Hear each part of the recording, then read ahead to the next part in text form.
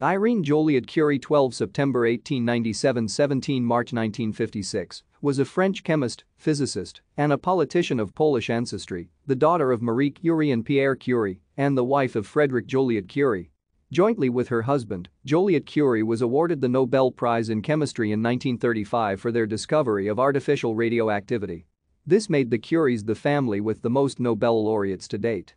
She was also one of the first 3 women to be a member of a French government, becoming undersecretary for scientific research under the Popular Front in 1936. Both children of the Joliot-Curies, Hélène and Pierre, are also esteemed scientists.